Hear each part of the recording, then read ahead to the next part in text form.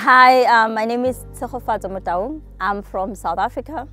I came to Israel at this time because I got an amazing blessing last year.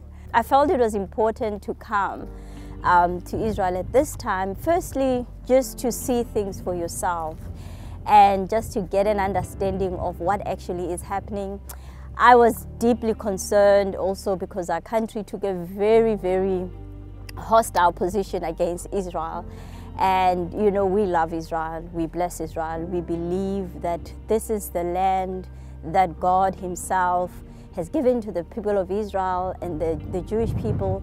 And there is proof everywhere you go that this is the land of the Bible. So it's always a bit of a challenge when you see the levels of contention. So we've come basically to say to the people of Israel that you are not alone. We are standing with you from the nations.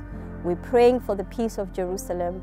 We pray that even this battle will come to an end and that God will accomplish his purpose with all that is happening.